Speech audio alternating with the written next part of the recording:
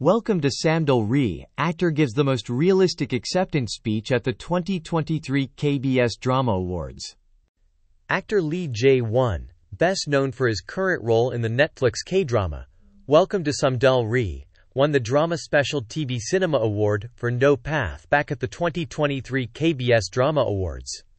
Named a winner for the first time since his debut in 2008, Lee looked overwhelmed as he walked up to the mic.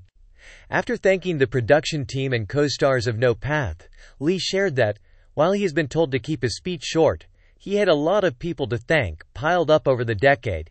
He has been active in the field, and it turned out that the list included, in addition to his parents, his wife and kids, his mother-in-law, his brother, his sister